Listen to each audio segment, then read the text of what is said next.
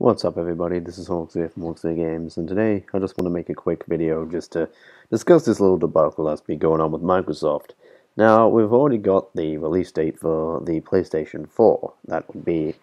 It was November 15th in US, and it's November 30th in Australia, as far as I can remember. I don't have the source here, or the many sources that I had, but it was something around like that. Correct me if I'm wrong in the comments.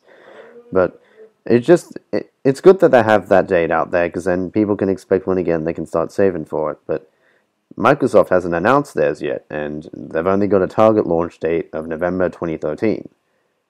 Now, well, it's this recently drew up because of Mountain Dew and Doritos every 2 minutes contest, so everyone just knows. Look, it's going to be November still, but everyone's got this big question. They're saying, "Oh, look, you got to get this date out because then you can beat the PlayStation 4."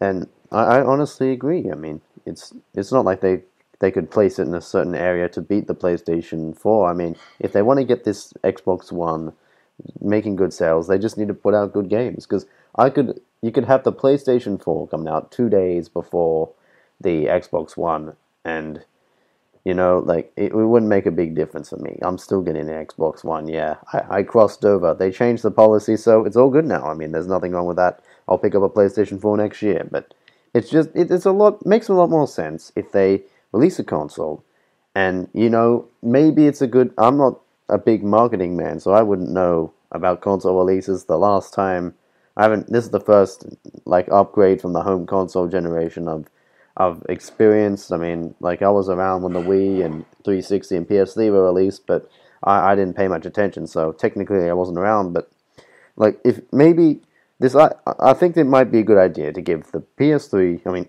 PlayStation 4. That's all crazy, but the PlayStation 4 gets a good week, and then they put the the Xbox One the next week. So then it would be the 15th, and then 7 days later it would be the hang on.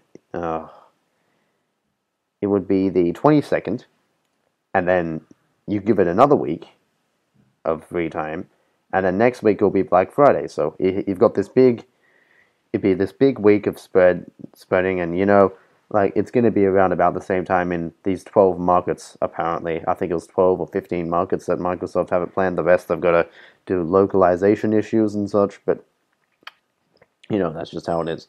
But if you just get it, I reckon if they get it like just after the PlayStation 4, because they've got decent lineup. They've got the decent day one lineup.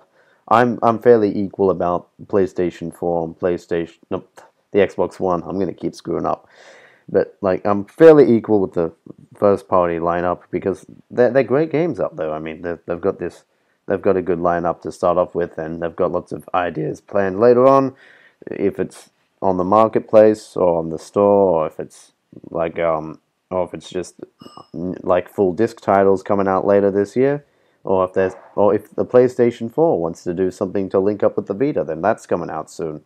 And they've even like made it more attractive because they got a $100 price increase, I think it was, so they'd get more people buying PlayStation 4s and Vitas so they could have more compatibility, and it makes a lot of sense. I mean, I might even pick up one if the capabilities are really that big, but I'm not confirming anything yet. But still, it's a big thing. I mean, they need to get this.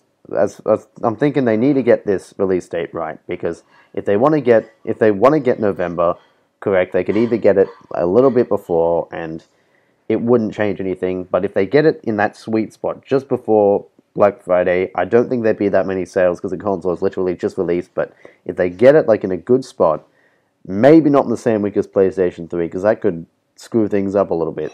They both need their own weeks of fame or whatever. But if they could just get it in this nice sweet spot, give them a week of freedom, it'd just be spectacular. So that's all I have to say. That's my 10 cents on the matter. This is Hawksfear from Hawksfear Games. See you later.